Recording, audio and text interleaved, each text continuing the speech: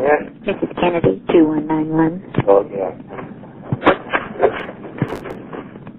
Hey. Mr. President?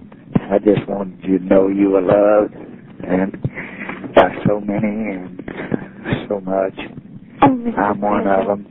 I tried. I didn't dare bother you again, but I got Kenny O'Donnell over here to give you a message. If he ever saw you, did he give it to you yet? No. About my letter that was waiting for me last night? Listen, sweetie, now, first thing you got to learn, you got some things to learn, and one of them is that you don't bother me. You give me strength. But I wasn't going to send you in one more letter. I was Don't just send me scared you'd anything. answer. Don't send me anything. You just come over and put your arm around me. That's all you do. When you haven't got anything else to do, let's take a walk. Let's walk around the backyard and just let me tell you how much you mean to all of us and how we can carry on if you give us a little But strength. you know what I wanted to say to you about that letter? I know how rare a letter is in the President's handwriting.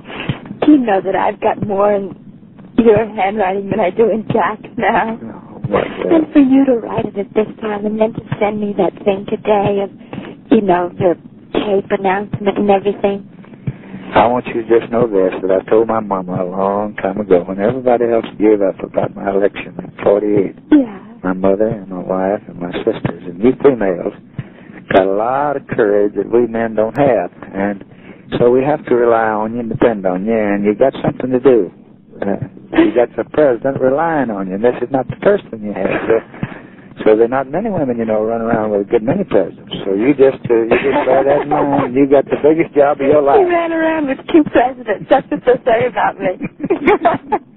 Okay, anytime. Goodbye, darling. Thank you for calling, Mr. President. Absolutely. Goodbye. Do come back. I will.